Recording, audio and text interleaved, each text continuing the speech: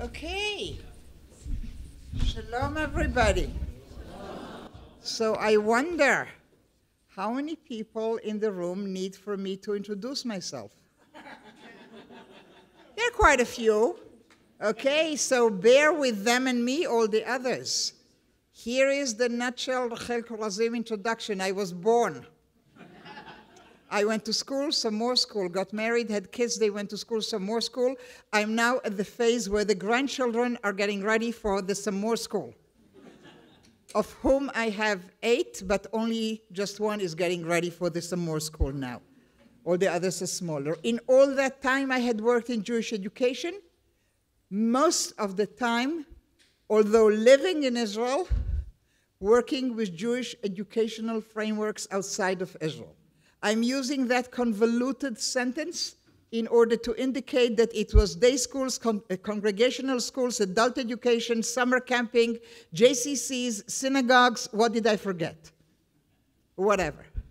And in all that time, I have dealt with 2 major topics in Jewish education. How to teach about Israel, how to teach about the Holocaust. We're going to do mainly Israel, but there'll be a connection to the Holocaust. Since many people do that, I'm not alone. You're in Hartman. You know how many people do that. I needed to develop a niche for myself. That wasn't a bad thing to do because I love that niche. I'm not alone there, by the way, but I'm very comfortable. And that niche is looking at these issues through modern Israeli literature. So when you do in many other Hartman sessions, looking at older Jewish texts, I took upon myself to remind you that Jewish literacy did not stop at the Middle Ages. Neither did it stop with Heschel. It's being written every day right as we talk, and some of the people that write it are not even observant. And yet they are part of that huge library that we call the Jewish library. This is what I do. Is there anything very urgent that any of the new people absolutely need to know about me? And think about that question and its urgency the following way. Rachel, if I knew that about you, that would make my time with you much more meaningful. Or the flip side. Rachel, if I do not know that about you, I really don't care about what you have to say. So what is it that you urgently need to know about me? Ask and I'll let you know. I'm an Israeli. I don't want to address something. I'll let you know that as well. Nothing. You're fine? Yalla. Let's go. Okay. So this is the moment to say shalom for all those who do not need for me to introduce myself. All over the place. I'm not going to name temples because then I'll insult somebody who will remain unnamed. So zehu. Yalla. Off we go. Derech Eretz, building character and building a society. By the way, a sort of logistics remark, because me stepping in, and I'm not Gideon Saar, I know you need to be told that? Okay. So because of me stepping in, some of you who had left your hotel rooms or other rooms this morning and did not have my text with them, and now need text, can I see a show of hands? Okay, guys, will you bring them over? Because we were thinking about that, and they were gracious enough to prepare some more text, and here is this gentleman now handing them out to you, so you do not feel without, chas v'chalila, God forbid, we all have text. You do. For the new people, I've heard many times, and you're always a delight, but I do think it's a little more of your history is always helpful. Let me tell you one. You had... Don't tell me a big story because I need every minute of this session. I have no connection with Auschwitz. That will come up. Don't worry. That will come up. Okay. Thank God, nobody in Auschwitz in my family. Okay? But thank you. So, it's that big moment, and I don't know how well I need to keep the secret that I have my sources to know what the topic of Hartman for the summer will be, normally way before others. And I'm not revealing my sources, but I get to hear that about January, February. And then they come up with the topic, and then there is this time for me to figure out, so which way do I go in order to learn from modern Israeli literature, not always from observant people, about the topic of the year. And this year, the topic being Derech Eretz, and the elaborate subtitle being Derech Eretz, Building Character and Building Society. I was starting to look at Israeli poetry and how it draws from two different sources to tell the Israeli, or the Israeli to be, how they should be, and to tell Israeli society how it should be. And from the many sources that modern Israeli writers draw from, I have decided to focus on two. What are the messages that we are learning from Sinai, namely from Torah? What are the messages that we are learning from Auschwitz? This being my 7th year with Hartman, and 7th has a meaning in Jewish life, I figured it's also my time to pay some homage to the place. And those of you who know about the writings of the late Rabbi David Hartman will know that one of his milestone articles for Israeli society was about Auschwitz or Sinai. And looking at a society that he encountered, but became, that was totally Auschwitz-focused, and he needed Israelis to look at Sinai as well. Auschwitz does not justify everything that we are all about. So this is also, by including these two words, Sinai and Auschwitz, it's also sending you back to Google that classical David Hartman article and read it about Auschwitz and Sinai. It's available in English and Hebrew, whatever is easier for all of you. So this is a subtle tone. How shall we go about it? I want you to start with a non-verbal text. This is a caricature on the left-hand side. Can you all see it? Can you all see it? On the left-hand side of my slide, you have a figure of a person. This person has a name. He is called Srolik.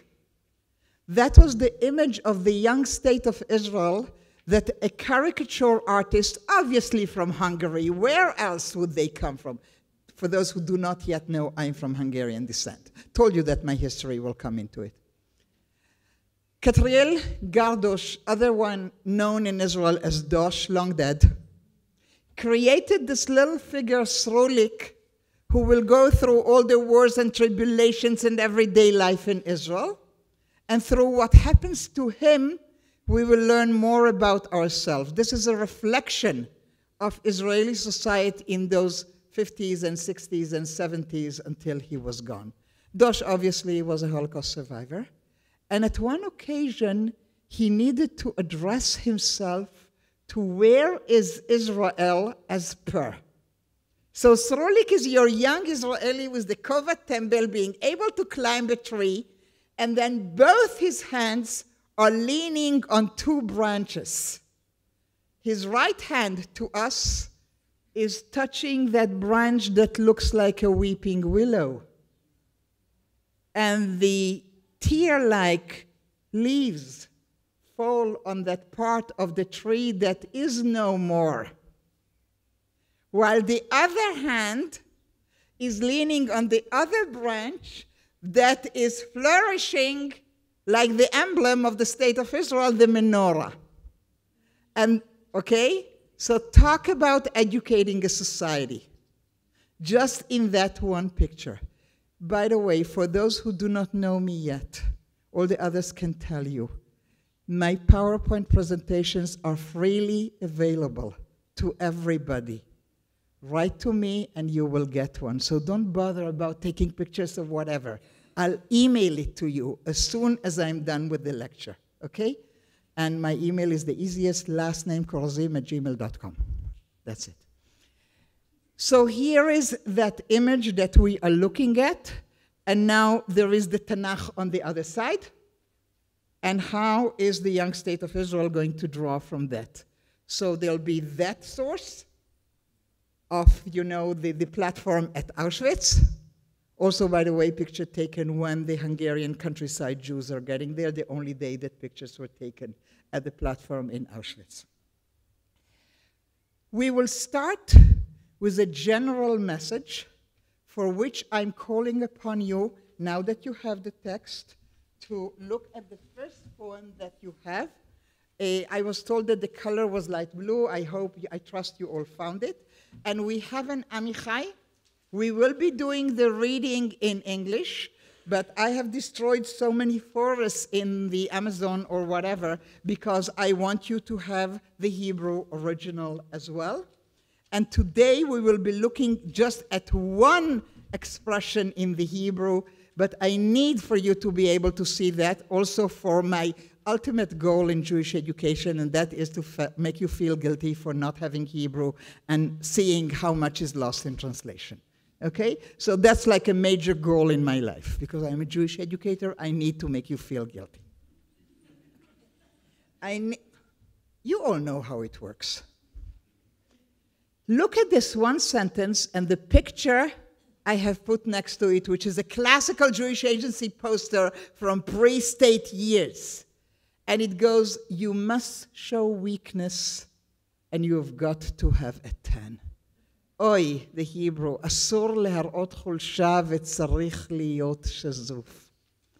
Remember Amichai, born in Germany to an Orthodox family, born in 24, making Aliyah in 1936 when he's barely 12, and probably a nice Yeke kid, all pale and polite and dressed in those clothing from Germany, and all the other kids making fun of him for that, because why shouldn't you make fun of a new immigrant? It's a big mitzvah in this country where we love Aliyah. It's only the Olim that we cannot stand.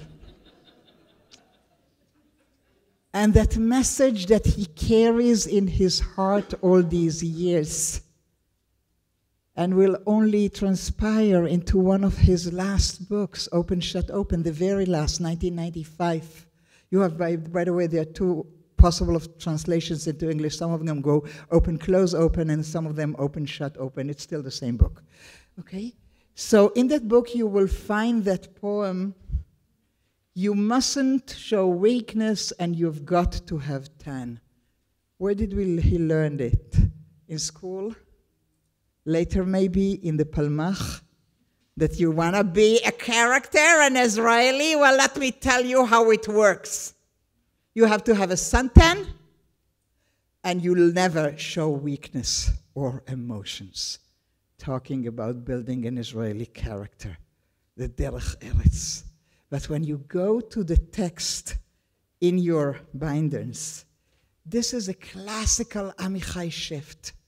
Only normally in an Amichai poem, you will have like, God have mercy over school children, la la la la la la la la. And then there is all this separation from God in that early poem from his first book. This is from his last.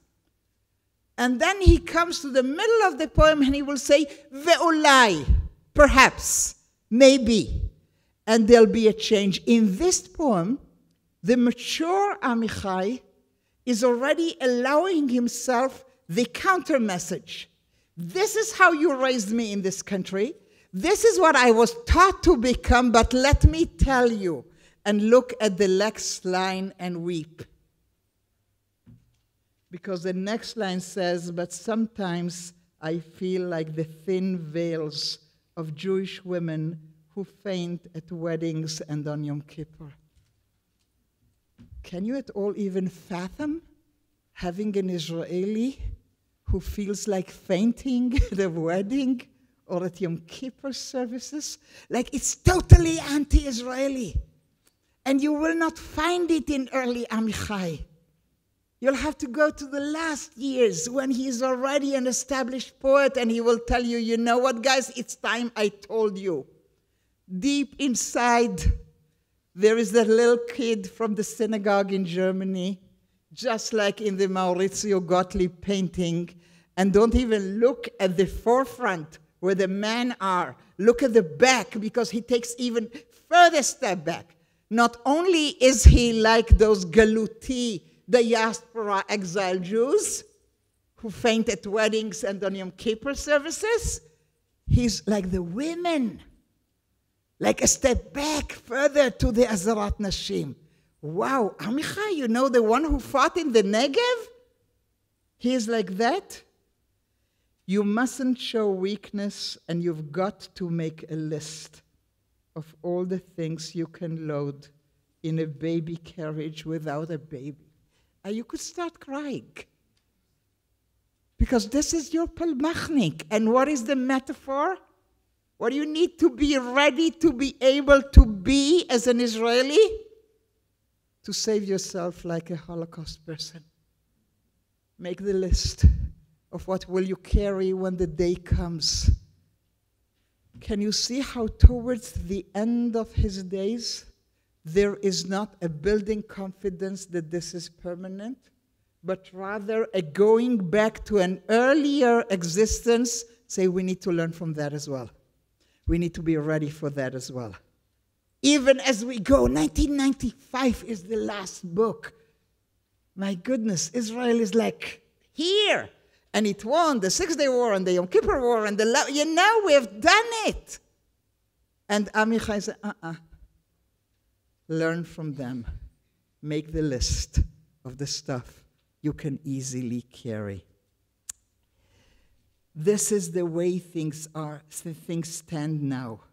If I pull out the stopper, after pampering myself in the bath, I'm afraid that all of Jerusalem and with it the whole world will drain into the huge darkness.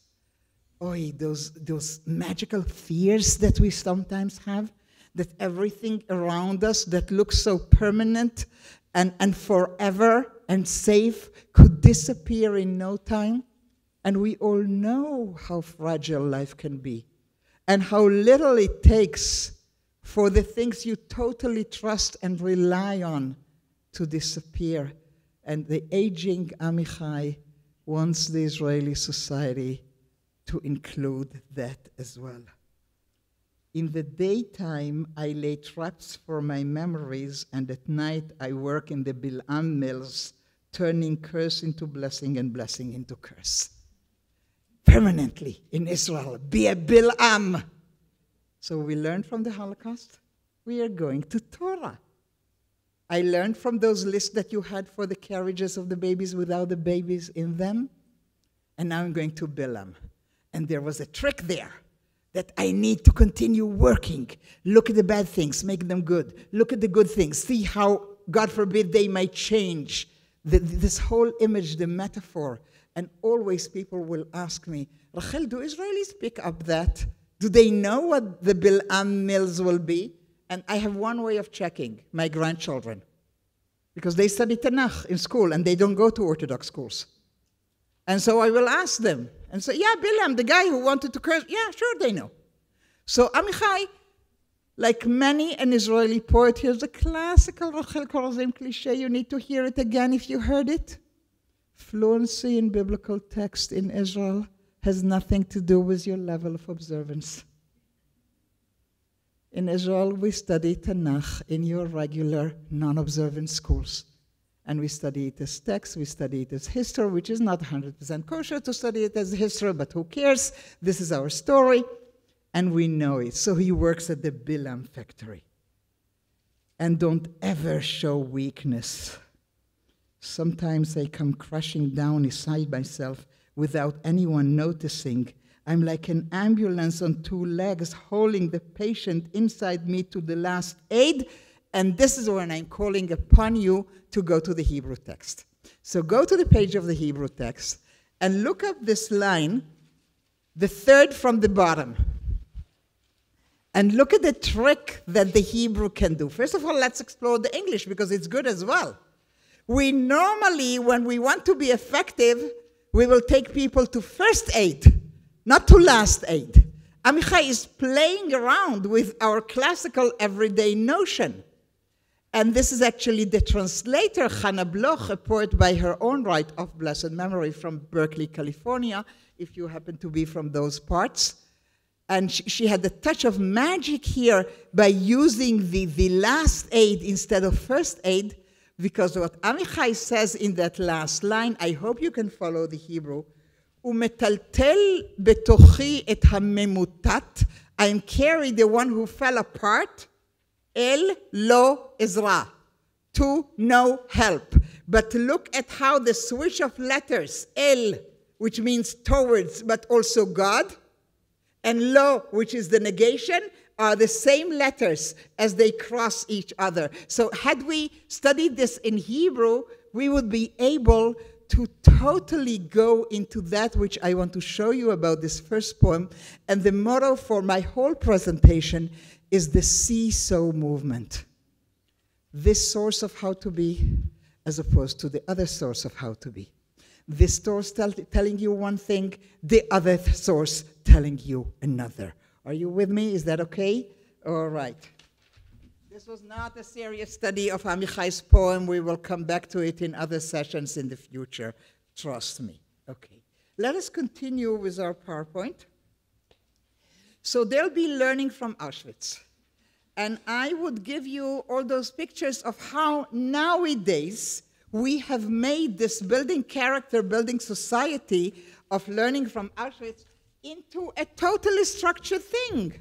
Both you and us. It's almost a rite of passage. You grow up in the Jewish world, Israel or North America, we schlep you to Auschwitz. Okay? We do that. Actually, shall I ask for a show of hands how many of you have supported that with your money? How many of your kids went? You know, it's a thing we do. We have come by the end of the 20th century, beginning of the 21st, to a point when we think that our Derech Eretz, our conduct, our building character, has something to do with that place. So I want to show you what happened in the earlier years, before we had all those trips going to Poland, before it had become all structured, because we have actually conflicting messages coming from that background, and I would love to show them to you. So how will we work it? We will be looking at a poet called Uri Tzvi Grimberg. How many people here in the room think they know me, sort of, are comfortable with me? At least half of you should be surprised that I'm teaching in Uri Tzvi Grimberg, because you can not recall one session in all the years that you know me that I taught you an Uri Tzvi Grimberg. Because like everything else in Israel, poetry too is political. And I belong to a certain side of the Israeli political continuum, and I hope you're not in shock to learn that it's slightly left of the center. And Uri Tzvi Grimberg is totally the other side. Although he too started in the socialist camp, but I will want to learn a very important message from Uri Tzvi Grimberg, and I'm grateful for the opportunity that forced me to go that way and move out of my comfort zone by going to these voices. And after him, Gil Nativ, which is a friend, a well less known poet. Then we'll go, obviously you have to go when you come with me, to Natan Alterman, Chaim Guri, and Michal Govrin. Now what I'd like you to do is to understand that my teaching of learning from Auschwitz will go in the system of a teacher and his student. So in our case, Uri Tzvi Grimberg, the first couple, is the teacher, Gil Nativ, coming in 30 years later with his poetry, is the student of the same message. And with Alterman, I would say Guri, not student, understudy. And then a much, much, much younger poet, also connected to Hartman, Michal Govrin, like 40, 50 years later. But we are looking at teaching and learning of the same lesson because we are into how you build a character. So we'll be looking at Uri Tzvi Grimberg. You can see the years, gone for quite a number of years, and his student, Gil Nativ, still with us. Normally, we can see him at Hartman with the rabbis, but unfortunately not this year. Then you'll have Alterman with Guri, the understudy, just passed away a few months ago this year. and then you will have Michal Govrin, so you'll have the two students who are still with us, and all those older teachers of the Derech Eretz. When we will come to learning from Tanakh, we will have a different system, and I'm not going into detail right now. Uri Tzvi Grimberg. A poet who you can look at the years, and you can see, and I opted to show you not a photography of his portrait, but rather a beautiful portrait by Reuven Rubin, because I think that suggests the place of Uri Tzvi Grimberg in Israel and in the culture. So he starts off as a new Ole in the 30s, coming from Poland with a solid Yiddish poetry background. He will belong to the socialist camp. Bel Katzenelson was his friend. Ben-Gurion admired him like totally. And then at a certain point when he feels that Haganah is not doing enough against the Brits, I have to, in every lecture, at least one time I need a foul word, so you'll have to excuse me. He gets totally pissed off and moves to the other camp, to the Jabotinsky camp, who is and he becomes their prophet. Now, I want to show you something interesting that I hope you will like, because those of you who studied many a time with me know how oftentimes I will show you Alterman from the newspaper. And so I want to show you that Uri Tzvi Grimberg also gets to his audience through the daily newspaper. And it's such a local Israeli thing that our major poets publish in the daily newspaper, and their readership will be waiting for their poems as the message of the day. And here I need for you to see the date, so I highlighted. I know it's not big enough, so here it is. Cherut, that's the daily paper of the Jabotinsky group, the Ben-Gurion, the Begin group, as opposed to Davar being the daily paper of the left of center side. And the date is Yom Vav, Tetvav Kislev Tafshin 17th of December 1949. I know that it looks like 8, but because it says Tafshin Tet, and I know that 48 is Tafshin Chet, so Tafshin Tet needs to be a 9. It's just blurred there, okay? Pardon?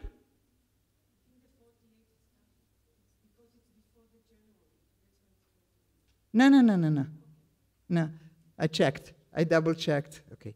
It's December. And now this is important for us to note, because this is how old is the state of Israel? A year plus. How long since the end of World War II? 3 years? Okay. Now you need to know this about Uri Tzvi Grimberg. Here's a book, B'Mamlechet Hatzlav. Anybody can read Yiddish? Not one? In Malchus von Salem, in the kingdom of the image of the wrong guy, you know, the Tselem, that's what we are not supposed to have, okay? So it's in the country of the cross, of the Tselem, of the image of that forbidden thing, and it's in 1923, and it is not a text that you have, we are not studying it. I need you to bear the date in your mind and look at what he's writing. Anybody is willing to read who has a strong voice and can read this? 1923. Anybody is willing to read aloud, nicely? Not one? You need my accent, will you? Okay, go. Yet I speak to you of prophecy, the black prophecy. From our valleys, a pillar of cloud will rise. From our dark breath and bitter cries of pain. Yet you will not perceive the horror in your bodies. The chatter will continue from your burning palates. Jews, Jews, as poison gas begins to seep into the palaces, and suddenly the icons scream in Yiddish, no one is left standing. Shepherds lie stiff by trees, and rainbow colors glaze their eyes. The stables burn, the sheep bleat madly, it blazes higher. From all sides, people carry wood to the pyre, a little silver Silver Cross prays, fire, fire. Can you believe it? 1921? Like Hitler did not rise to power yet? So in Israeli culture, in those who admire Uri Tzvi Grimberg and those who, because of the politics, less so, nobody will negate the fact that if there was a prophet of the Holocaust in our midst, it was Uri Tzvi Grimberg. He had these visions, and he publishes it. In the kingdom of the cross, he calls it. It's Europe, he knows. He's still in Europe when he writes this. Like totally unbelievable. And then years go by, and Uri Tzvi Grimberg, you will find him, I don't know if you have page numbers. You do? Okay. So learning from Auschwitz, Kodesh HaKodeshim. Wow, it's a tough one. It's a conversation between a mother and a son. He writes it in the first person. The year is 1949. Israel is barely born, and he feels the need to send the message of how we need to be because of the message from Auschwitz. Okay? At the last moment, when the eyes burst out and the blood started flowing, and the body had dropped into my arms. Now, we could spend an hour on this, because there is a total visualization of that horrible moment of death, probably by death, as the eyes pop out. He was not there. He was already here. His mother was there. And the rest of the family. And the whole poem talks to you about lesson learned, if because of one reason is the sense of guilt of those who came in time, who were not followed by family members, who did not rush back to help, who were standing idly from afar, not only non-Jews, Jews alike here in Israel. So the image is, I'm in Israel, she's there in Belzec, which is where she died, and he has an image, he can see her dying and falling into his arms when he is in Eretz Israel. And she's there, and probably there was nobody to bury, just ashes. But in his mind, he is holding the dead body of his mother that he rushed in time to hold as it was falling apart in Belzec. Because I appeared there, oh my goodness. He needs to tell himself, to visualize that. We were there, we came back. We wanted to help you at the site of killing. And I had said, full of pity, mother, mother. By the way, there is no official translation of this. This is a homemade Rachel Korazim translation. I call upon you as always. If you have better ideas, please correct. This is the first time I'm teaching this. Because the Hebrew says, imi, imi, which is the way to call your mother in Hebrew, but I thought the English would better translate like mom, mom, or mother, mother, okay? She raised her head and placed it on my shoulder and said, my son, bni, bni. She forgot it was Belzec, the altar, one of the death camps.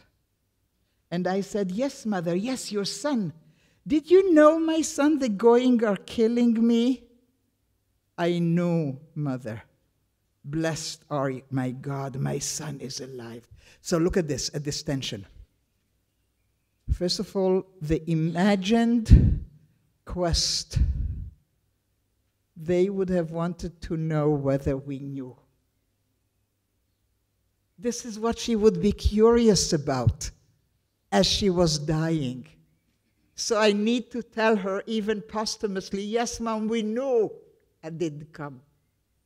Okay? Yes, we knew the Goyim were killing you. And then the voice from the other side that he recognizes as a true son, thank God you were saved. Thank God you left in time. I'm going to die, but my son, he is alive. The wind had carried us, my mother in my arms, and the wind placed us at the entrance of a forest with the stream at our feet. Did you bring us to Lebanon, my son? To Lebanon, mother. Blessed are you, my God. I can smell the scent of Lebanon. Now look. First of all, when you read the biography of Uri Tzvi Greenberg and his family, you will learn that his mother, as a young woman, loved to bathe in the river in their shtetl. Okay? But also note what character he gives his mother. Her image of the land of Israel is the image of the Song of Songs, of Shir HaShirim, Iti Milvanon. We are learning from Belzitz, we are learning from the Holocaust, but the character relies on biblical images of her understanding of Eretz Israel. She doesn't have the Eretz Israel of Uri Tzvi Greenberg who lives here. She has the imaginary Eretz Israel, and that's a biblical image. Lebanon. Aha, I hear splashing water, my son. Indeed, water, mother, have you placed the Jordan at my feet? Total biblical imagery. My son, the Jordan, my mother. Take me to the Jordan, my son. Let its purifying waters pass over me. I will take you to the Jordan, mother. The cool water will heal me, my son. Kadosh, Kadosh, Kadosh. And now when you go to the Hebrew text, you will see how in the shape of a litany this is. In the shape almost of a piyut, of this conversation, posthumous conversation between mother and son, and therefore the Kadosh, Kadosh, Kadosh is introduced. Thank you, God, Kadosh, Kadosh, Kadosh. When I was a young girl, my son splashing in the river during Tammuz evenings. By the way, now we are in Tammuz, okay? Tammuz evenings. So again, this is a mother that will not say June. The way she was raised, she will say Tammuz, because that's the Hebrew months, okay? Splashing in the river during Tammuz evenings, I was thinking about the Jordan water in our Eretz Israel. Oh, if we had but merited Lu Amdalanu Hazchut, says the Hebrew. And here is the Jordan at our feet. Yes, my mother. The wind is upon me, waves rolling and light touching. Is it evening, my son? Evening tide, mother, stars and moon upon us. Upon you too, stars and moon, my son. Yes, mother. Pick me up in your arms. Now we get the instruction. Okay, remember, we are to build a character. We are to become something. And we are learning from our victim mothers and fathers back there. Pick me up in your arms, my son. Take me away from the water, my son. Like this. Lay me down in the grass, my son. Dew is falling nearby, and it's warm. Like tears, my son. Warm like tears, mother. Let me feel your body, my son. And now comes the moment. She's touching in his imagination his dress. Your clothes are coarse, woven fabric, my son, soldiers wear. A rifle on your shoulder, hooray to you, my son, until we arrive to Jerusalem, my son. Yes, mother. And when we get to Jerusalem, my son, the royal temple, city of kings, oh, not even on Shabbat will you change these clothes, my son. Wow. Traditional woman from back there, fathoming, imagining going to the temple, and she will not have her son dress up properly for the event? No, because this is the different, the new way of the land. Derech Eretz. These clothes, my son, Once I wanted to see you dress in silk. I do not want that anymore, as you say, mother. And always with a rifle, my son. Amen, mother. And even when the Goel, the Savior, comes and people will beat their swords into plowshares and they would throw their guns into the fire, not you. No, my son, not you. No, mother. In case the Goyim rise again and amass iron, should they rise once more, and we shall not be ready, as we were not ready till now. Bevakasha. Here is the lesson. Here is how this really prophetic, very influential, poetic voice of Israel of 1949. I have it for you from my mother, that we will never let down our guns. Never again shall we be caught unprepared. Never again not ready and not in uniform. One voice, a strong voice. You can hear it still reverberating in the Israeli society. How dare you not be ready? How dare you let go? Have they not all stood aside and let it happen when we were helpless? Never again shall we be helpless. This is one of the strongest, not the only one, call for never letting go. The Holocaust, our dearest sacrifice there at the Belzet's altar, as he calls it, are sending the message through this prophetic voice of Uri Tzvi Grimberg to the young state of Israel. Beware, be ready. Okay? Yalla. And now, as I promised you, we come to the students. By the way, those of you who are fluent in Hebrew, I really implore you, look at the Hebrew if you have a moment and suggest better translation if you think it's needed. And now turn your pages to Gil Nativ, my favorite here. So Gil Nativ is a Reform rabbi who lives in Carmiel. He just finished his tenure at the Reform congregation in Carmiel and retired. I could put the date of his age, although he's not on Wikipedia, because we happen to go to school together. So I know exactly how old he is. And I know him since high school. And we have ups and downs, and he normally studies at Hartman with the rabbinical group, but this year his daughter needs to finish a PhD dissertation, so he and his wife are traveling to be with the grandchildren so the daughter can do what she needs to do. Been there, done it. Okay. And this is a poem he writes much later. He was a paratrooper. He belongs to the paratroopers who have liberated the old city and who reached the Kotel, etc. This message of Harabait Beyadenu, you know, and you can see his picture on the left-hand side from that time. And then you can see his picture of today. And the poem is not that old. It's about 15, 20 years old. So it's a poem written really retrospectively. And remember, as I suggested, the student-teacher relationship with Uri Tzvi Grimberg? So look how he echoes. Now, honestly, I haven't spoken to Gil yet about it. I was planning this weekend, but you know, stuff happened and I needed to become Gidon Sar. But I was going to ask him if he actually, like me, never read Uri Tzvi Grimberg, or whether he did. So I'll find out and let you know if you're curious. I was not there. My memories are black and white pictures, black and white books and diaries. The closest I got was when I touched the number carved into the arm of a wrinkled man.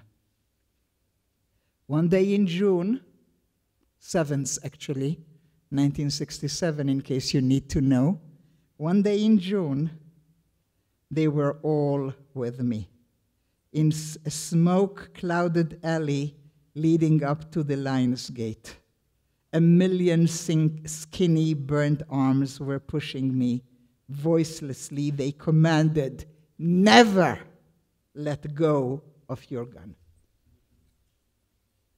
Now, Gil is as reform, liberal, left-wing as they come. I know him, have known him most of my adult life. This is not contradictory. This is something that is seeped deep into us from those lessons from back there. And whether he did read Uri Tzvi Greenberg or not, the message got across. You are running in the smoky, narrow alley towards the wall, and they are pushing you with their skinny heads and arms, okay? And the commandment is there, like the mother, not you, my son. You'll keep the rifle. You'll keep the gun. Okay? Ready? Any quick comment, need, question, clarification before we move on? Yes, ma'am. The fourth line in the Hebrew, it's not in the English version. I wonder if that's on purpose. Which line? And like usually there's in black and white. It's not in the English. Oh, my mistake. I'll correct it. Thank you. Thank you. No, my mistake. I skipped it. Sorry. Yes. In more specifically the Greenberg poem, but also in this one, it seems to be an abandonment of faith in God. In other words, when he says, even if the Savior comes, we're keeping our guns. That's intentional on both sides? I think so. The lo el that we have seen in the first one, it totally comes from there, from the need to have the list for the little baby carriages without the babies.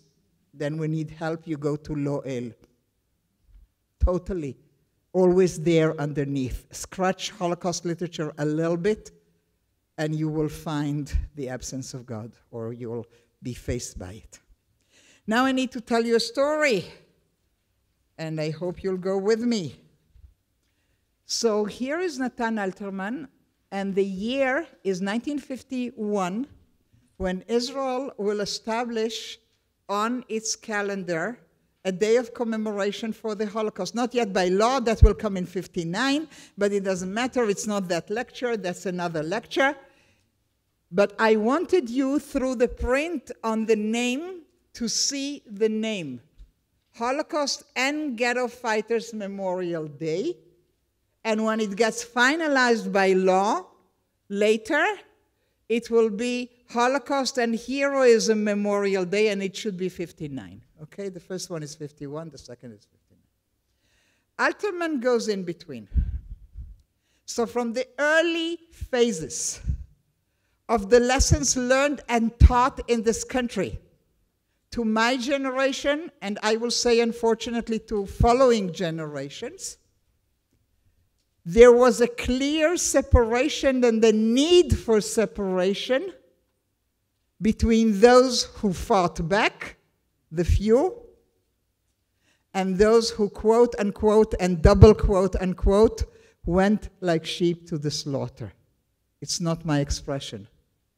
It's a critical, judgmental expression. But this is how Israel commemorized the Holocaust for many years, actually by name still today. The name of the day is Yom HaShoah VeHaGvura. The fact that your rabbi from the pulpit is saying Yom HaShoah, it's because they are smart and they know that they cannot tell you the full name like Yom HaZikaron LaShoah VeLaGvura. What rabbi will say that from the pulpit? But the full name is that, the separation between the heroic fighters and the rest. The year is now 1954. And Alterman is writing a poem that you will find on your next page. I think it will be page 8 because it's my 9, so it must be your 8. And he's calling it the Day of Commemoration and the Rebels. The rebels, the uprising. And Alterman is very concerned because of this separation. And Alterman has his weekly segment in the paper called the 7th column, different lecture, in which he reacts to events of the day. Now, all those of you who have done silver platter with me in a temple that will not be named right now, somewhere around Boston, I'm calling upon you to pay attention as Hartman is referencing his own poem in a critical way, because he doesn't like the separation. He thinks that it's not for us to tell them apart. We need to remember them. And Hartman, like Hartman, will take upon him the chutzpah to speak in the name of the victims. Thank you, Eli. Toda rabba. So here is the day. Hartman has watched the ceremonies, and he doesn't like it. Comes Friday, 7th column, and he writes the following. And on the day of remembrance, the fighters and rebels have said, do not place us apart from the exile Hagula under shining lights. Hartman is speaking in the name of the ghetto fighters and the partisans and the heroes. And he's saying to the Israeli audience, to the ceremony makers, to the ritual makers, to the teachers who taught us how we all needed to be like Mordechai and Ilevich and Chana Senesh. And he says, no way. Those very uprising people, they wouldn't want it. And they would say to us, had they lived, do not put us apart from the rest of our people in shining lights. At the hour of commemoration, we step down off the pedestal to mingle again in the darkness with the chronicles of the masses of the house of Israel, Bet Israel. We don't need that separation. It's not the story of the time. You don't get it here in Israel. Pay attention, it's a different story. The fighters and the rebels have said the day of witnessing, its main and true image is not barricaded strongholds aflame. Neither is it the image of a young man and a girl who came out to assault or die. Any recollection? A young man and the girls coming out from darkness to face the nation. Hartman is referencing his own silver platter, where he created the image of the fighting youth of Israel here with a young man and a woman. And he says, it's not that image. It's not that story. It's not that chapter. Don't make that equation. Be sensitive. Try to understand. Such as in the classical images of world revolts eternally burning. No, this is not the source of the period. Do not crown it with battle flags to see only in them its essence, its redemptions and justification. The fighters and rebels have said we are part of many people, part of its honor and bravery, and its stifled deep weeping. We are part of a time with no brother, a time that rejects the monotony of high phrases, nor does it stand open-faced among common symbols. Those who fell with their arms in their hands perhaps will not accept the mechitza. Hartman, your secular Hartman, it says, we Jews have created a mechitza between victims and victims, honoring the fighters, putting down the others. The fighters wouldn't let us. They don't want this mechitza. It shouldn't be there between them and their dying communities, all the way to some leaders and dealers. It's the Judenrat. It's the people who dealt with the Nazis, like Kastner, who is on trial at these times. Don't judge them. What do you understand?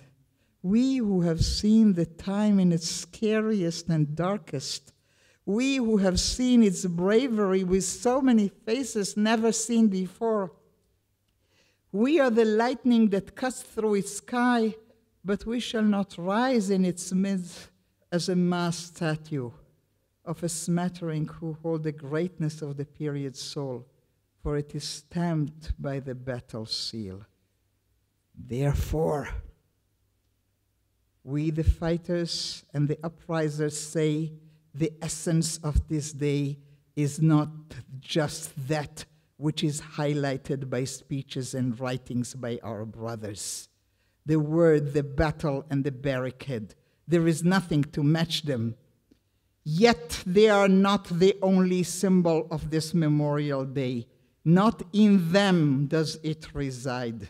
The dignity of the nation should not seek its only sublime justification by the saying apologetically, I have fought, I have raised the flag of rebellion, the uprising just one note in this whole story. It was not the heart and the goal. When Hartman is saying that in 1954, nobody is ready to listen. Nobody. He's ostracized. How dare you? Here is a clipping by Moshe Carmel from La Merchav.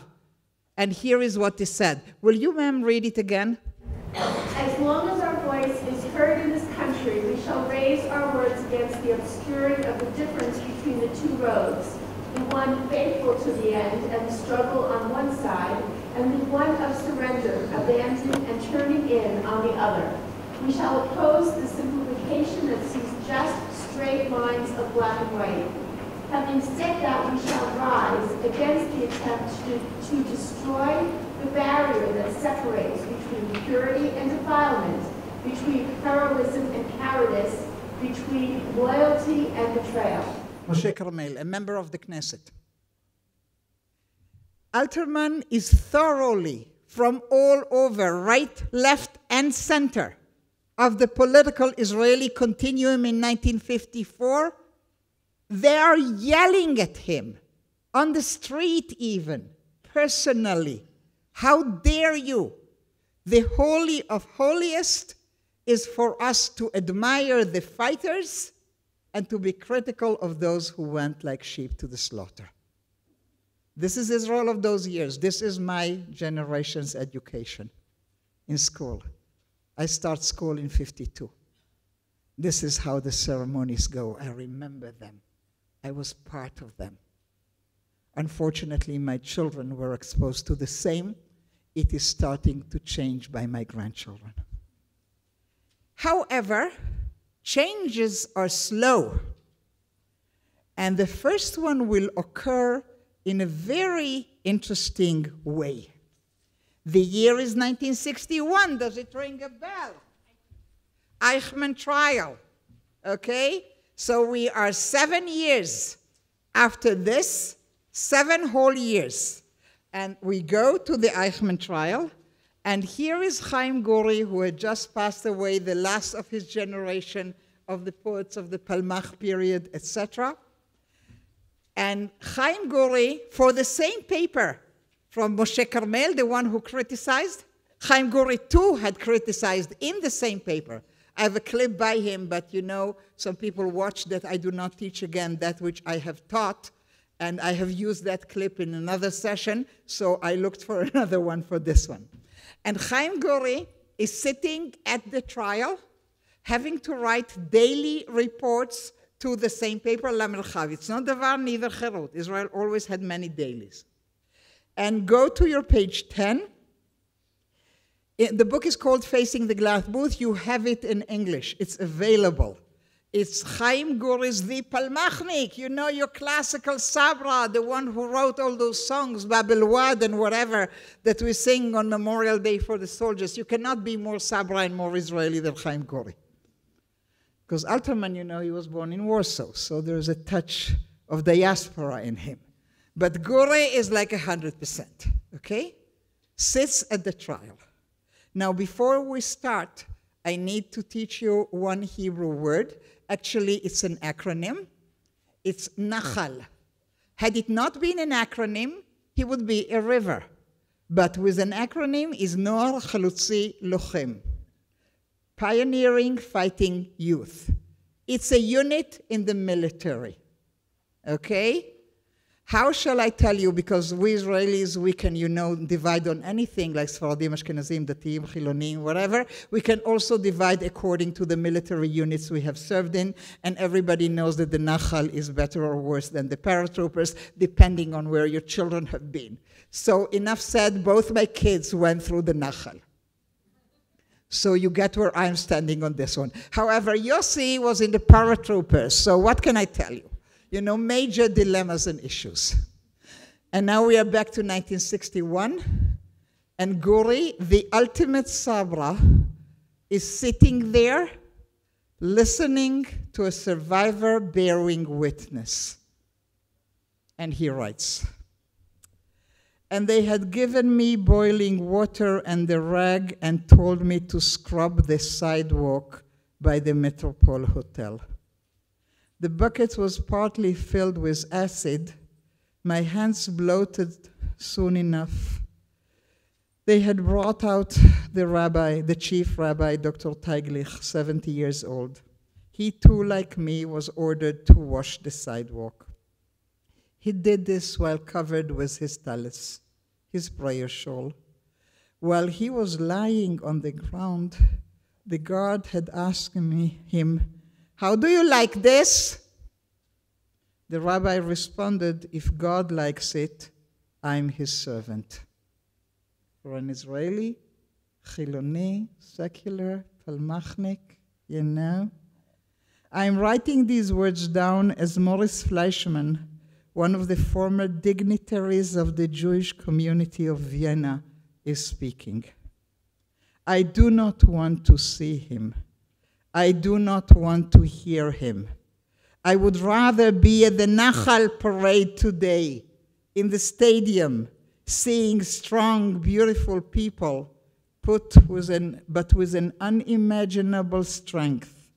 Morris Fleischmann is holding me by my collar, as if he's saying, "Sit here to the end." The shortest of the guards was 5'8". He says, making me aware of how short he is. "These two are your own flesh and blood," I am telling myself. They are at the position to demand that you sit through this. You are not running away from here. You are not escaping to the Nachal. 1961, Chaim Guri. So sometimes in history, you can put your finger on the day a change is starting to occur. It will take years for Guri and others to come around and agree not to be judgmental of Holocaust survivors. I need to explain that I am a daughter of two survivors who did not fight in the partisans or the ghetto, and were not parachutists like Hannah Senesh. So I grew up to be the child of the sheep to the slaughter. And therefore, these transitions in Israeli society have a very deep meaning for me. Actually, I had the privilege of speaking to Chaim Guri about it. Much, much, much later in life, about 20 years ago. Okay. I want to take you, because you remember we are looking, there are 2 more pages of this, which you're more than welcome to read, but I need to look at the watch. So I'm asking you to go to the next one, and I need for you now to raise your eyes, because the event when this poem was read in a ritual of Yom HaShoah for the first time was at a location that may look familiar to you. Okay? And I knew when and how it was composed, and I really went to some trouble to find this picture because Michal Govrin is one of the poets, writers, educators who are working very hard in the last recent years to create different Yom HaShoah ceremonies and to provide different texts. So you are looking on your page 12, I assume, at who or in Hebrew, which is beautiful, because how do you say who in Hebrew? It says me, okay? Me, which could be also me.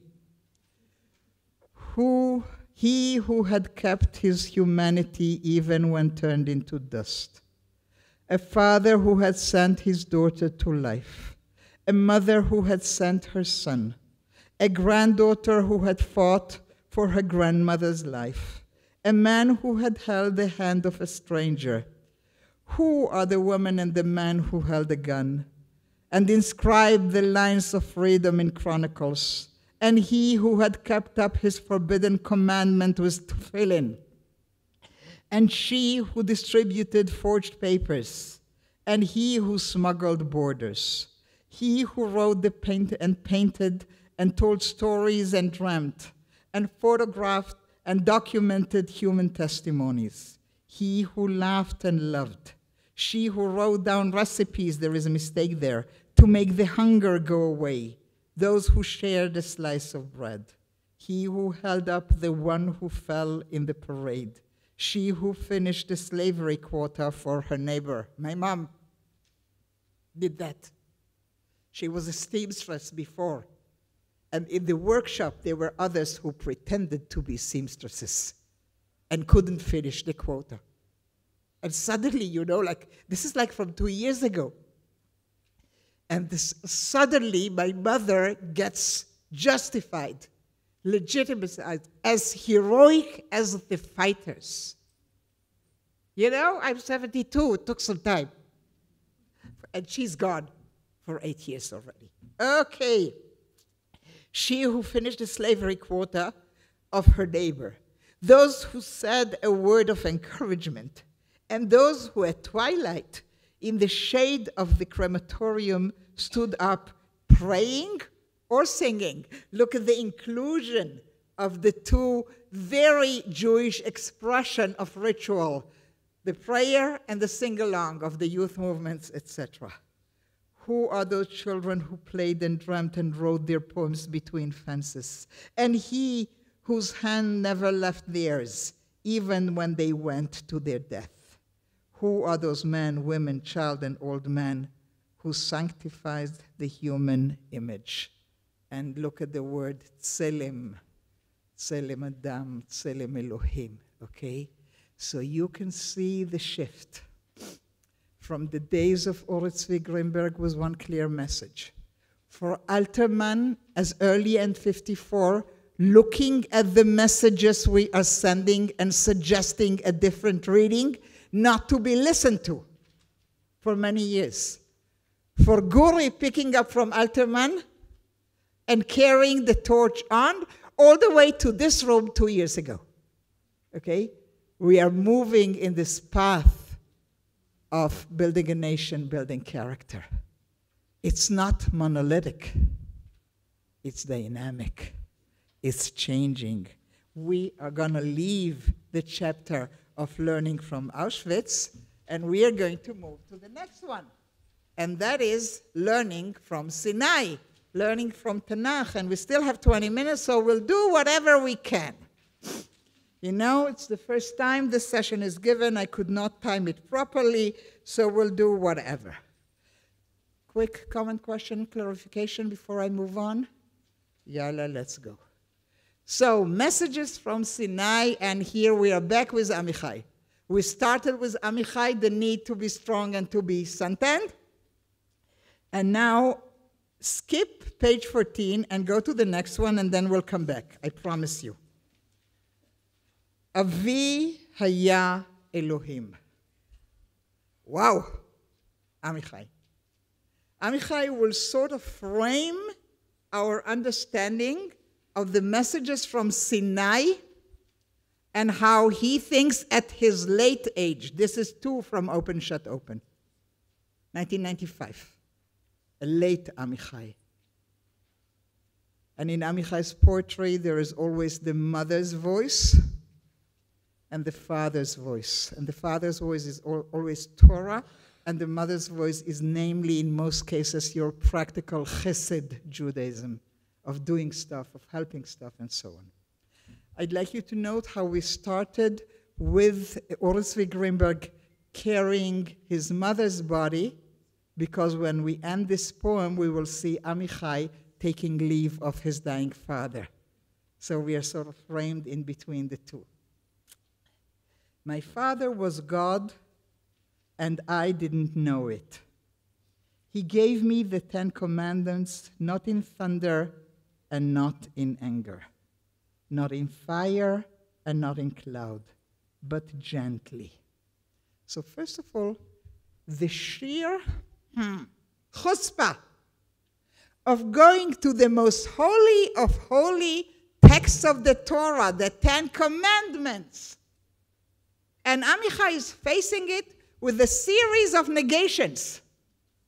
And he's inviting us through his father to feel free with Torah and to listen to alternative voices and different tones.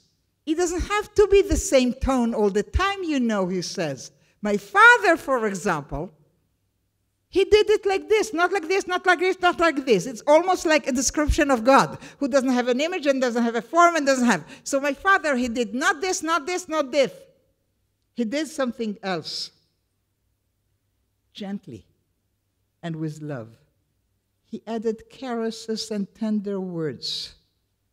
Would you, and please, and chanted remember and keep, Shamor Zachor. Okay, it's the Shabbos. He chanted it, Shamor Zachor, with the same tune and pleaded and wept quietly between one commandment and the next. Thou shalt not take the name of thy Lord in vain. Shall not take, not in vain. Please do not bear false witness against your neighbor. Okay? And he hugged me tight and whispered in my ear, thou shalt not steal, shall not commit adultery, shall not kill. And he lay the palm of his white open hands on my head, with the Yom Kippur blessing, honor, love, that thy days may be long upon this earth. And the voice of my father, white as his hair. Then he turned his face to me one last time, as on the day he died in my arms, and said, I would like to add 2 more commandments. You know, did any of your dying parents ever said that to you? Well, Amichai was lucky, you see, because on his deathbed, his father told him, you know what, I forgot. I didn't have time to deal with that throughout my life. But now that it's finishing, I really have something very urgent to do. I need to add 2 commandments. The 11th commandment, thou shalt not change. And the 12th commandment, thou shalt change, you will change. Thus spoke my father, and he turned and walked away and disappeared into his strange distances. Wow. What I need for you to take from this, as we are venturing into this last bit of our presentation today, of learning how to be that which you need to be, character building, etc., what Amichai is sharing with us is not just learning from Sinai. It's the ease and liberty of going to the text with your father, with yourself, with your life experience, with the freedom to add, with the freedom to change, with the freedom to include a personal tone and the music and the weeping and the laughter. Why don't just add please to the commandments, you know? Could it be that harmful? Will you just do this, please? And this ease of Amichai that is so important in Israeli society is important for us as well. And now I'm taking you on an interesting venture. Look at this guy, Giora Fischer. Totally unknown poet. And I'm so fortunate to have found him. It will come in English in a minute, and it's on your page 14. He was born in the year 1951, so he's barely younger than myself. He's 60-something. And oftentimes, when you study and teach literature, there is the big debate between the purists of the text study, who will tell you you should never add stuff from the outside. It doesn't matter where he lived and who his wife was and what he voted, or whether there was a war around. And then there'll be the others, like myself, who will tell you that the context is extremely important. So I will persuade you to do that. We will read this without telling you the context, and then we will read it after I have told you the context of when this is written.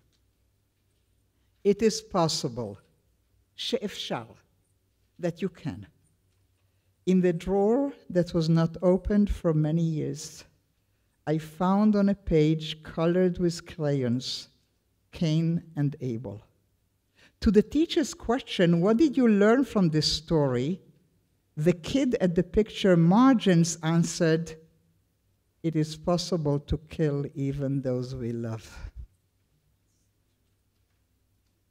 So the kid who did that drawing with crayons, left in a drawer to be opened many years later, was doing it as a school assignment, and next to the drawing, there was a teacher's question, what did you learn from that? And the kid, like Amichai, is totally taken off from the Cain and Abel story because his learning is that it may happen that you will kill that you love. So far for no context. And now the context. Yoel Fisher was writing in his young age and then stopped for many years and went back to it after his son got killed in one of the IDF fighting in battles against terrorists in Jenin in 2002. And it's through the process of mourning and looking at his son's stuff and opening drawers that haven't been opened for many years, he can reach out to the child that had left him. But when a father reads that in his son's learning from the Cain and Abel, you can kill that which you love even. Doesn't it throw you back in the Israeli reality to the classical Akedah imagery? Because fathers who love their sons dearly in this country will encourage them to do that which is needed to be done. So the story of the Akedah, this is a sculpture in the main square in Tel Aviv, facing the Tel Aviv Museum, and you can see the Ayil, and you can see the headless Yitzchak, etc. And we will be looking probably at one poem, or the rest you're on your own. So go to page 16 for me for a classical. Here is Chaim Guri. We are reading a poem from an anthology not available in English, called in Hebrew, Lanetzach Anagnech, I Shall Sing You Forever. It's an anthology published 14 years ago in 2004, collecting all Israeli poems based on biblical stories. And I spoke to the editor, Milka Shaked, and I asked her, how did you decide where to start collecting from? She said, very simple, when the earlier anthology ended, okay? And I think it's soon time for us to have a new one. Smack on the cover of the anthology of biblical messages related modern Israeli poetry is a quote that you can see. If you couldn't see, I'll put a circle around it. And since not all of you are yet fluent in Hebrew, I'll give you a translation. They are born with a knife in their heart, and now you can go to Heritage to Yerusha, composed in the 50s. And you can understand that if Milka Shaked is putting it on the cover page of her anthology, that ought to tell you something about the position of this poem in modern Israeli text. I mean, it's as close to an iconic text that you could come in modern Israeli poetry. So first of all, note Chaim Guri and his entry point to the Akedah. Because normally when we read the Akedah, So God told Abraham, take your son. Well, I have more than one, the only one. Each one is only to his mother. And then that which you love, I love them both. And finally, Yitzchak. And then they settle up, and then they travel for 3 days, and then they reach, and then Abraham says to the servants to stay, and he tells them, we will go and we will come back, when that was not the intention, okay? And then they schlep all the way up, and then comes the moment, tying, and then the denouement, the end. And Guri doesn't care about the whole story. He's not there when Abraham hears the voice. He's not there during the 3 days. He's not on the climbing to the Moriah. Nothing. He's only interested in the moment the ram came last. So my reading and my suggestion to you would be that from the first words of this poem, Chaim Guri is telling us Akedah story did not end when the ram came. It only starts then, our story. The ram came last, and Abraham did not know that he came in answer to the boy's request, his first thanks at the time of the wedding day. Will you allow me to suggest that modern Israeli poetry can be read as a modern midrash? And modern midrash often goes in between the lines and adds that which is missing.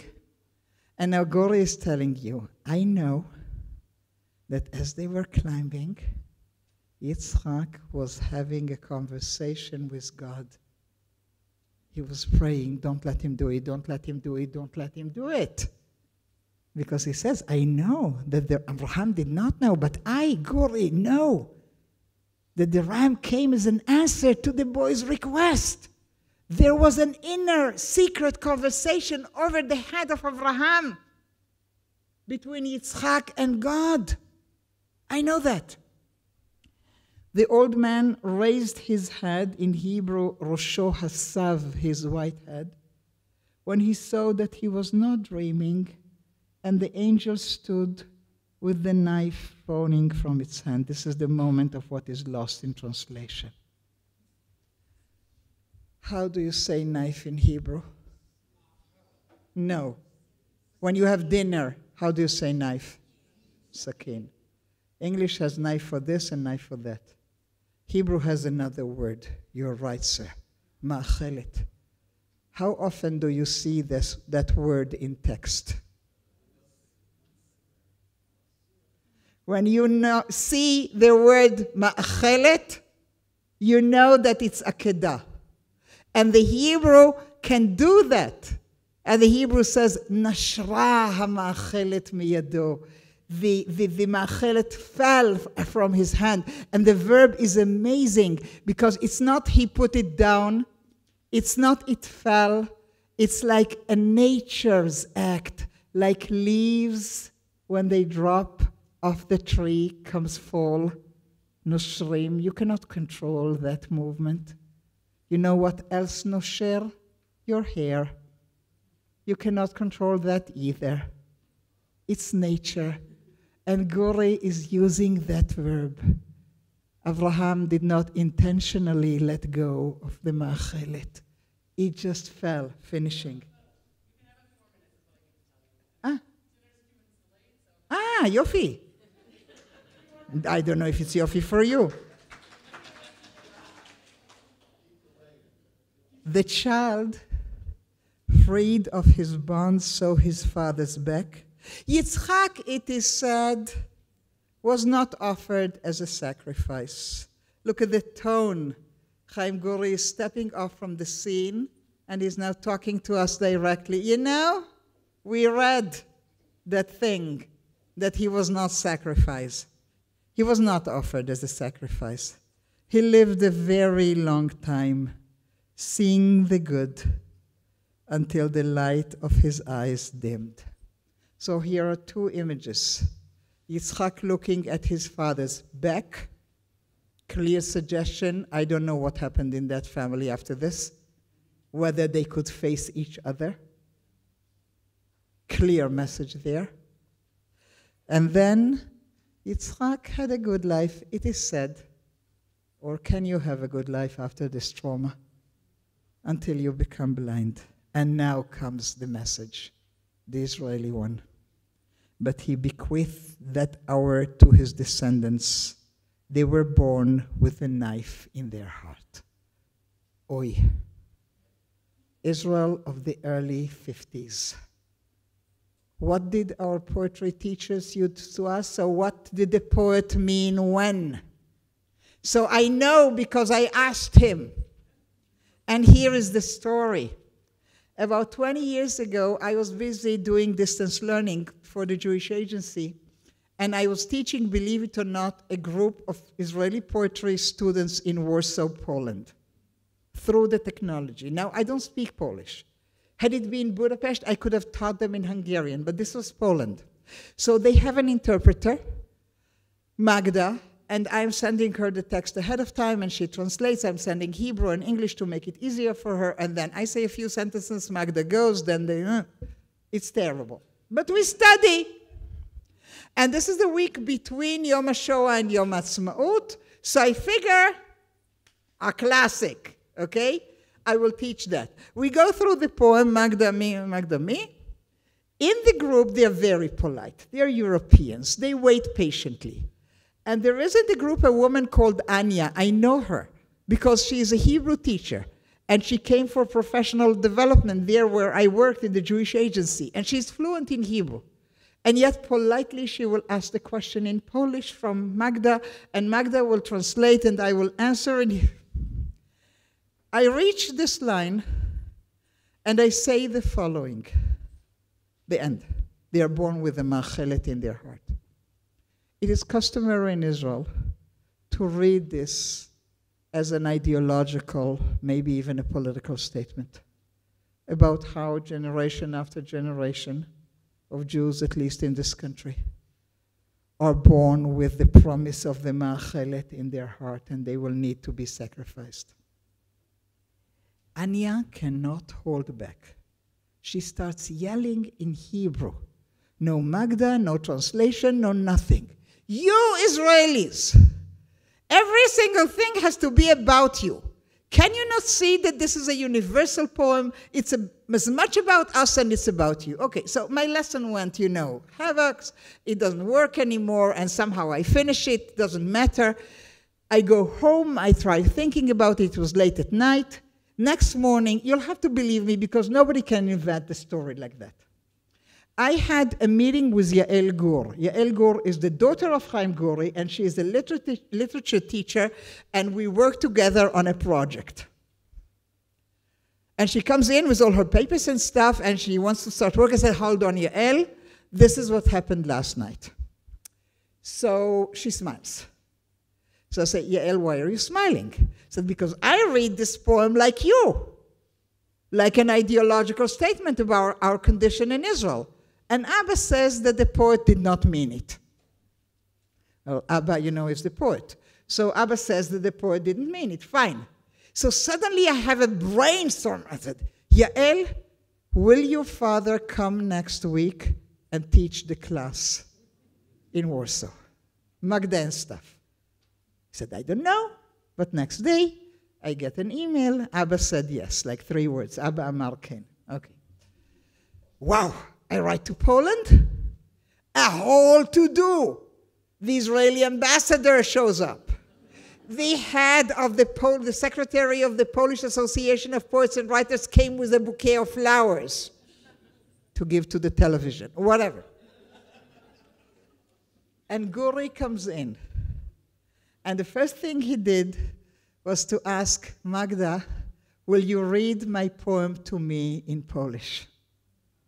And she did. And then they asked him the question. And he said, listen, I wrote this in the early 50s. It wasn't the Israel that you know now. with the War of Independence and the War of Sinai and the Six-Day War and the Attrition War and Yom Kippur and Lebanon 1 and 2 and 3 and Gaza 1, you know, it's not what we were hoping for. It's not the future we saw. Later, it's acquired that meaning.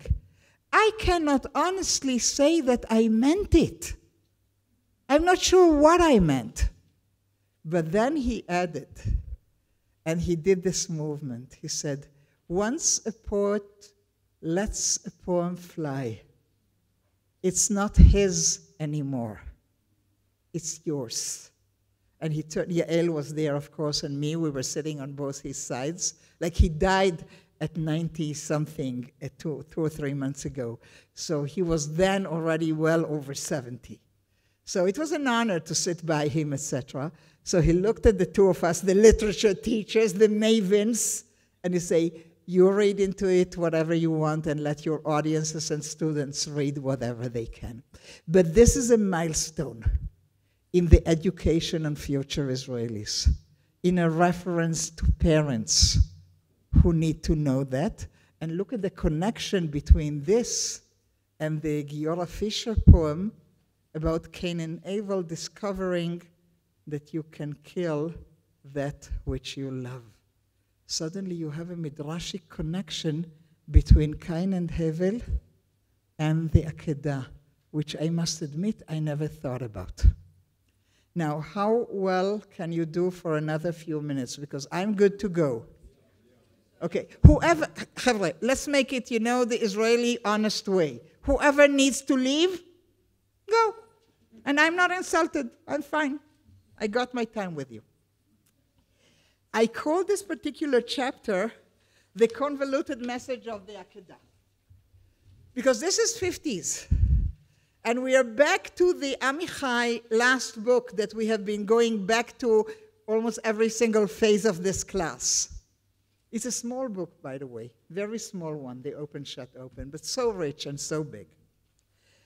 And there, in that book, Amichai has, I think, 3 or 4 different Akedah-related poems.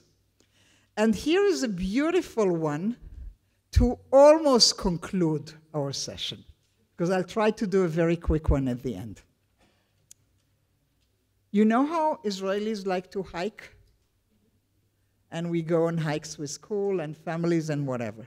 And how we especially like to hike at places where there have been battles, either biblical or modern history or whatever. So Amichai, being the product of that culture, wanting to do tiyulim with his family, is now thinking about Avraham. And rather than saying, I am like Avraham, which is a proper order of things, he says the following. The poem is called every year because Amichai, I told you, my older students, older not because you're old, but just because we have been at it for a while, that Amichai has amazingly creative poems and the dullest or non-existent titles for his poems. So what normally happens is that we use the first line because he left the poem with no title. Okay. So every year, our father Avraham takes his son to Mount Moriah the same way that I take my children to the Negev hills where my war took place. So here is what I thought you may enjoy. Here is the Negev hills with the battles of Amichai, and this is a famous drawing of the going up to the Akedah, the Tiyul. But note how Amichai is saying not, I do like Avraham. But I figure out that if I do it, Avraham must have done it before me, right? Because this is Jewish tradition. So I go on Tiyul. Probably they have gone on Tiyulim as well. So Avraham did with his sons what I do with my sons. Avraham walks with his sons. This is where I left the servants. That's where I tied the ass to the tree at the foot of the hill. And here, right at this spot, you ask me, Yitzhak, my son, here's the fire and the wood, but where is the lamb for sacrifice? So note what in Amichai's mind Avraham is remembering. Here is where we left the servants. Here is where I tied. Here is where you asked. A little further up, you asked me again. When they reached the top of the mountain, they rested a while and ate, of course, and drank. And he showed them the thicket where the ram was caught by its horns. So this was the purpose of the tiyul. I needed to show you where the cavalry arrived, you know, and the great denouement of the story, the ram came. And when Abraham died, Yitzchak took his sons to the same spot. Here I lifted up the wood, and that's where I stopped for a breath. This is where I asked my father, and he replied, God will provide the lamb for the sacrifice. And that's where I knew that it was me.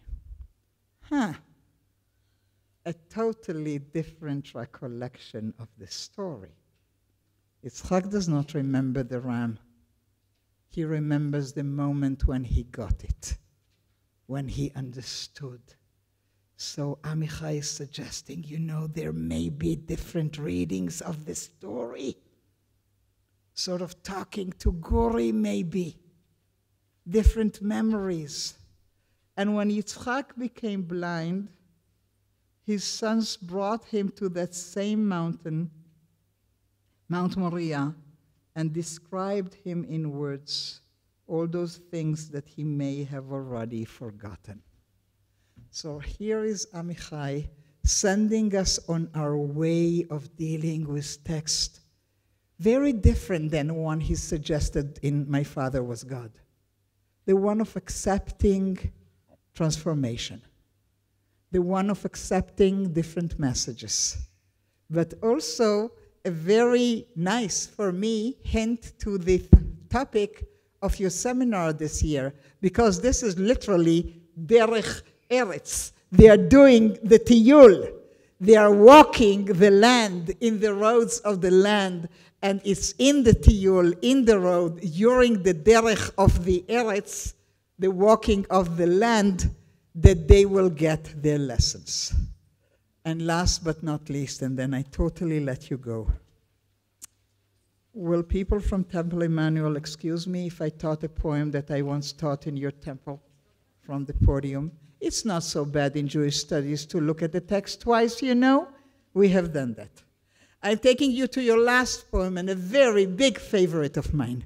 Yehudit Keisari, born in the year 1935, still with us. Totally kibbutznik. Hashomer Tzair kibbutz, as left as they come. And yet, fluency in biblical text has nothing to do with your level of observance, because she knows the text.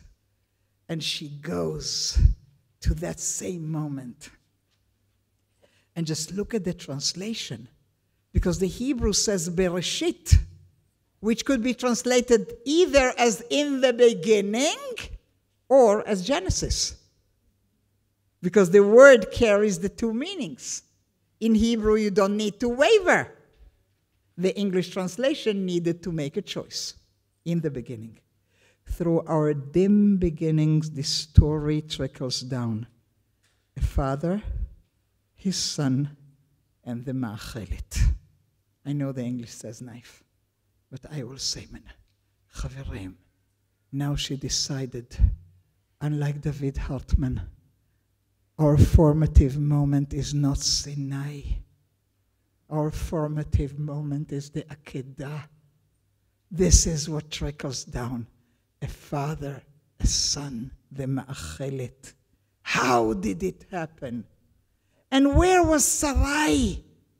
Look at how she dresses her as Sarai before she becomes the dignified Sarah with the hay at the end. No, ma'am. No, ma'am. I'm not going to call you by this dignified name. Back to your origin, woman, womb, Sarai. How could you let it happen?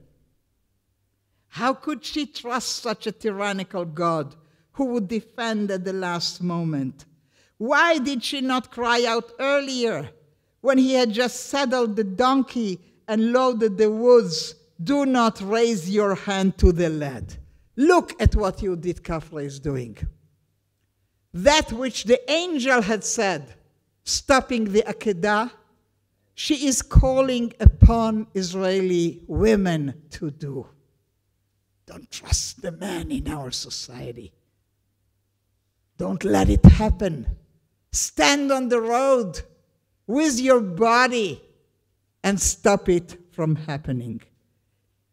Why did she not stop him midway, whispering through clenched lips, "You will not pass this way"? This is a beauty. Because Yehudit Kafri, you need to trust me, was raised in Hashomer Tzair, which is left of center, in a kibbutz of the 40s, when they admired the civil war in Spain. They were volunteers who went to fight against the Franco-fascist regime. And the song of the fighters was about the fascist, non passaram, they will not pass. And for her, biblical lore and the youth movement lore are equally important. So she lets Sarah say, "Do not touch," like the angel. She lets Sarah sing non passaram, like the two sources of her value systems. She wants Sarah to be both the biblical protecting mother and that woman who knows what you need to fight and what not. You will not pass this way as long as I'm alive, not this child, the one we have waited for 100 years, not the child of our soul, and the Hebrew translation allows two ways, the child of our soul, benafshenu, or the child who is the core of our being. I'd like to conclude with the following. Israeli culture, Israeli way of education, Israeli way of building character as society oftentimes relies on biblical lore, which is masculine, which is rock-like. We do not hear Sarah in the Akedah. We hear Sarah in the Midrash, which is already diasporic, which is not the harsh rocks of this land of the Tanakh stories. Could Yehudit Kafri be imploring our society to listen to the softer, more accommodating, midrashic, diasporic voice? I, for one, for sure agree. Thank you very much.